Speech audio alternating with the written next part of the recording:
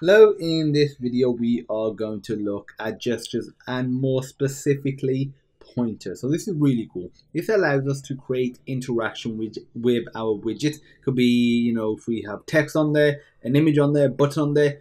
Conventionally a button, immediately you know what a button looks like. There's a general standard, and you go to click it and there'll probably be some text in it so you know what it does. But you can attach a what's called a listener to any widget, so you can detect when the pointer has essentially clicked any widget. So that's really cool. So we're going to do with an image. So I've got an image right here, and the way to do it is really simple. So you need to have your child, whatever it is. It could be text, it could be image, doesn't really matter, and you need to enclose it into something else. Like, we got this container, so we need to have something called child listener, and in there we'll put this will be a child of that. Now to detect, well, I'll show you what happens if I say this. If I start clicking on it, nothing is happening because we haven't attached any listeners. There's 4 types of events that you can actually pick up using using pointers. It's pointer down event, pointer move event, pointer up event, and pointer cancel event. Pointer down event. This is when the pointer has contacted the screen. Pointer meaning your finger, or in this case it's going to be my mouse, which is simulating a finger at a particular location. So it's like a click, but it's while your finger is still on there. It's like the first time it goes onto it.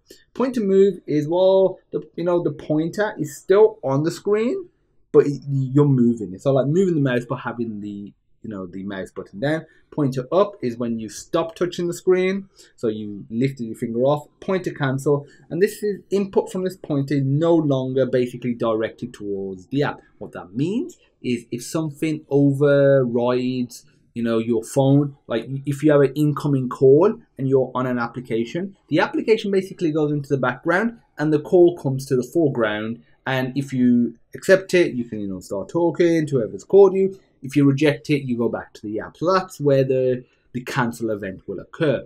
That's less likely, but still useful to handle that. And you only need 1 listener per widget to handle all 4 of these.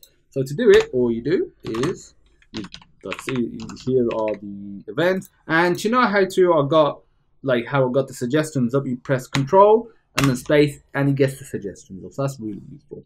So on pointer down in here, and we have brackets, pointer down event, and we call this event. So this is the event that has actually occurred. And we could obviously call a separate method, but I'm going to put it in line here, and I'm simply going to put out a print line that says clicked, for example. And yeah, if I was to save that, and I click it, as you can see, it picks up the click event. I can click it again, and I can click it again. But let me show you what happens if I also want to wipe everything in the console. Watch what happens. I click it there, but if I click outside of it, no, it's not doing anything because we've only attached it to this widget. And what we can also do is print out the event. We can get some more extra, information about it. You can do this with all the events. So I click that. As you can see, so if I click it here, if I click it there, we're basically getting pixel coordinates relative to the entire screen. So this is fantastic, and you can use those properties as well. So you can just do event dot, get the delta. You can get, the button that's being clicked. There's like a whole heap of information. And as an extra task, I want you to, experiment with that. So the other one I'm going to show you is on pointer move, and you put pointer move event, and then you call the event. And we are getting an error. We need a comma here.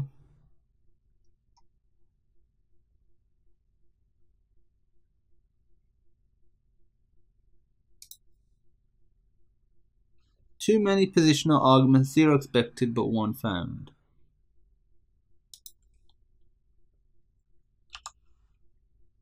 Well, that is weird. That is strange. Ah, there's a comma here. There should not be a comma. That is now fixed. If I do print, and I'm going to say move, but I'm also going to print out the event. It'll be pretty useful on this one. If I save that, go onto it. If I click it, my mouse is down. Now if I move it, my mouse is still down. And as you can see, we are picking all those move events, and you can see the coordinates. So this is great for checking the direction. You could be using this for swipe. You could be using it for a whole heap of stuff. And I'm going to let go of it. Letting go of it will trigger the pointer up event. As an extra task, I want you to implement the pointer up event and the pointer cancel event. Pointer up event is easy to essentially trigger, just when you lift your finger or your mouse off that particular, off the screen. But I want to see if you can simulate the pointer cancel event. And that's it. If you have any questions, feel free to pop me a message. And as usual, I look forward to seeing you in the next video.